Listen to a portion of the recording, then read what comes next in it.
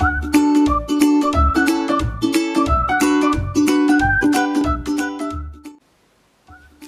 welcome to Technology for Fun Home STEM Projects. I'm Caroline Alliston, a mechanical design engineer.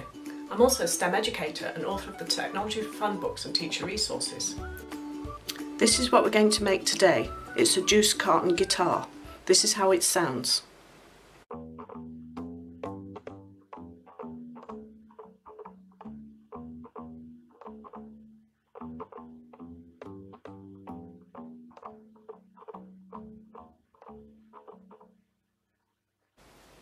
This is what you'll need.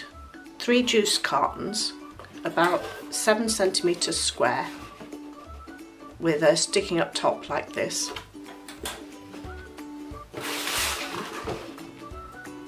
And 6 thin rubber bands, about 12 centimetres long or longer, and about 1 to 2 millimetres wide.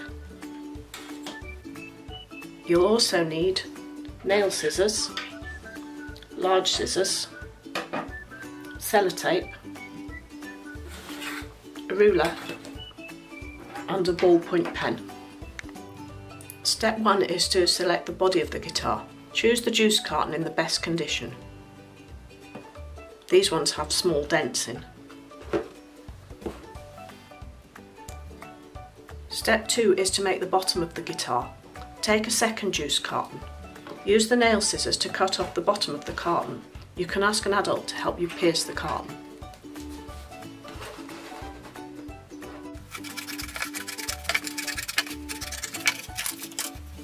Use the large scissors to cut off the side opposite the spout by cutting below the fold line.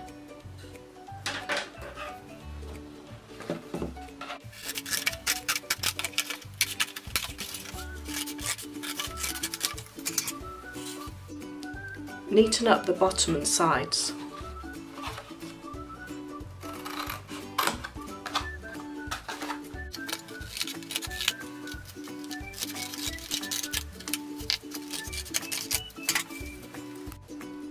Slide this onto the first juice carton and tape in position. The 2 spouts should be on the same side.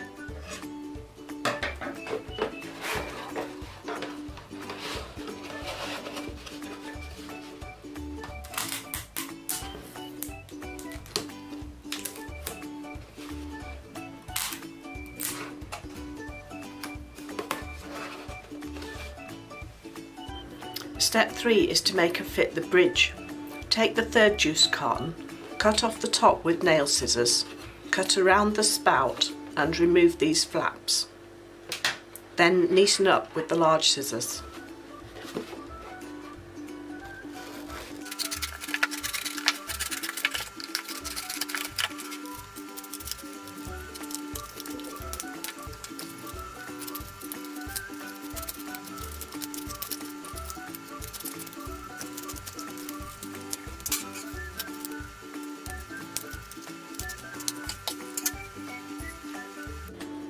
Mark 1 centimetre intervals across the bridge and cut short V's to locate the rubber bands.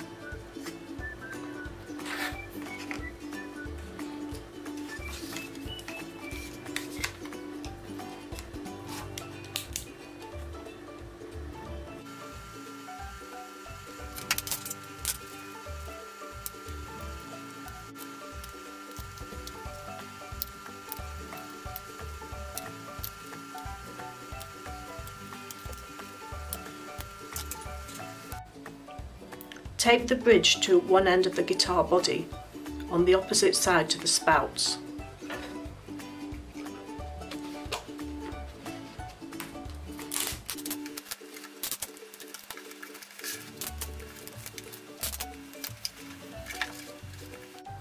Step 4 is to make and fit the nut. Cut a strip about 10 mm wide all the way round the remains of the third juice carton.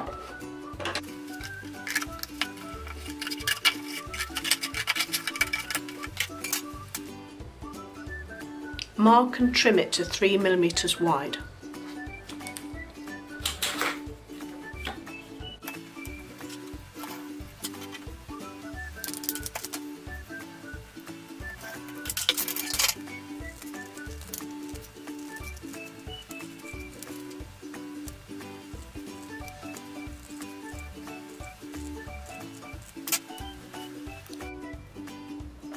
Fold up the strip and tape it together.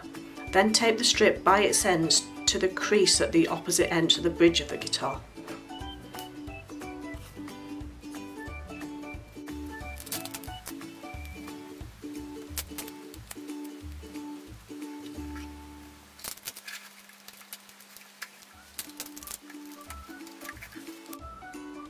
Step 5 is to cut the anchors. So you're going to mark 1 cm intervals across the top and bottom of the guitar. Cut slits about 6 mm long at each position. These are to anchor the strings.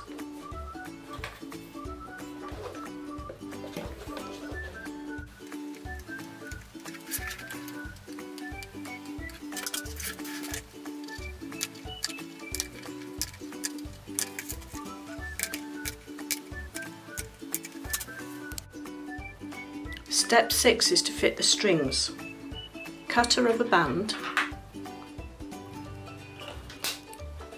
stretch one end through the slot at the bottom of the guitar,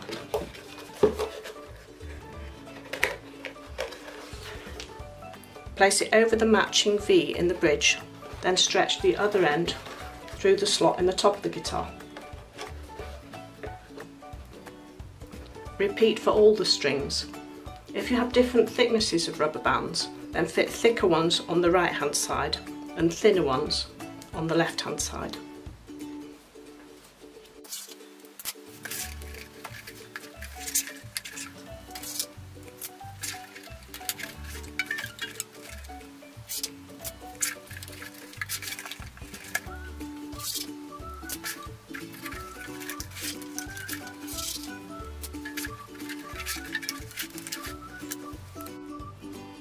Step 7 is to tune the guitar.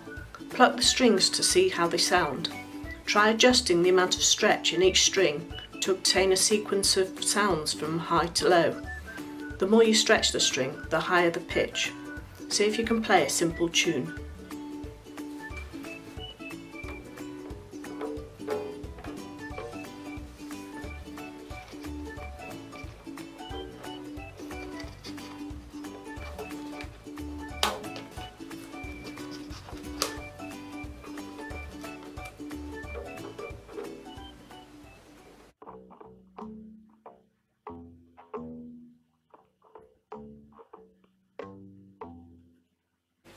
What else can you do? You could try plucking the strings harder or more gently to find out how this affects the loudness of the sound.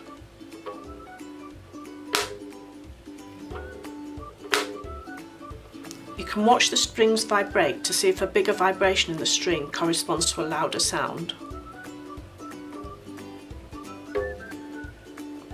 You can feel how much the body of the guitar vibrates. Does it vibrate more when the guitar makes a louder sound? You can also make a plectrum out of some of the offcuts to pluck the guitar with.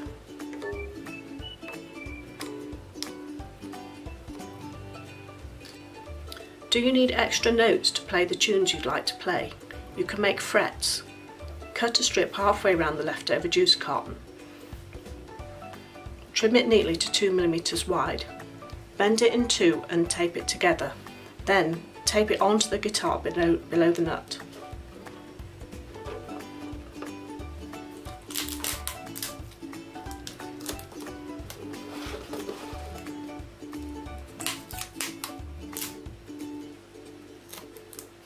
In order to play the extra note, you need to press down on the fret before plucking the string. You may need to adjust the position to get the right sound.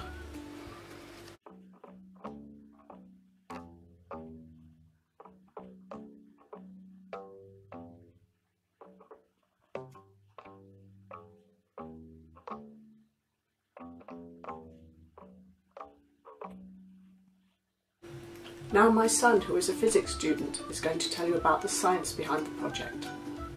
When you pluck a string, it vibrates. This pushes the particles around the string, causing them to vibrate. These then push the particles next to them, making them vibrate, and so on. The vibrations are then transmitted through the air to your ear as a sound wave. Inside the ear, there's a sensitive membrane called the eardrum, which picks up the vibrations, converts them into electrical signals. The air then sends the signals to your brain, which interprets them then as sound. The sound travels through the air as a wave.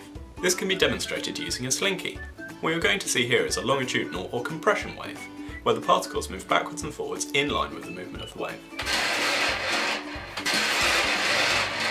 This is how the particles move when sound travels through the air.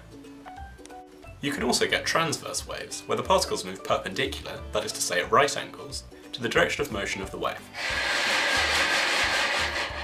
This is more like ripples you'd see if you throw a stone into a pond, or how light travels. If you pluck the string harder, then the air particles move more, so you hear a louder sound. Here I'm going to pluck the string lightly, and here more heavily. Hopefully you can hear the difference. The body of the guitar also vibrates, which makes more air particles move, amplifying the sound. When you pull a string tighter, it will be put under more tension, meaning waves will travel along it faster. This then in turn means that it will vibrate with a high frequency. When you pluck the string, you move it from its resting position, then when you let go it's pulled back. Putting the string under more tension will mean it will be pulled back harder, so it moves more quickly, thus making a higher pitched sound. Here I'm going to increase the tension in the string, and we will hear an increase in pitch.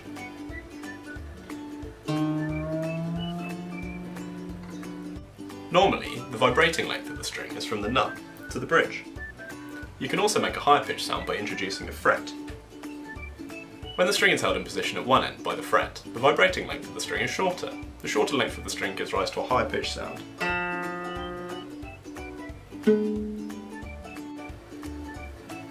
Thank you for watching. This project is taken from my STEM activity cards. For more ideas you can visit my Technology for Fun website.